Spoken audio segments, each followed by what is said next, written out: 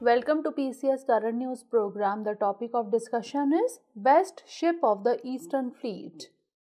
INS Delhi was named the best ship of the Eastern Fleet at the annual Fleet Awards Function 2024 held in Visakhapatnam on 14th July.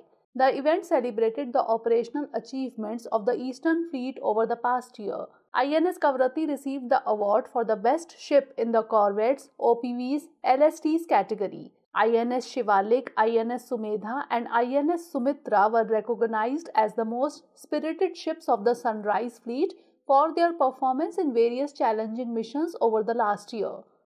Vice Admiral Rajesh Pendharkar, Flag Officer Commanding-in-Chief of Eastern Naval Command, was the chief guest. The event was hosted by Rear Admiral Rajesh Dhankar, Flag Officer Commanding Eastern Fleet.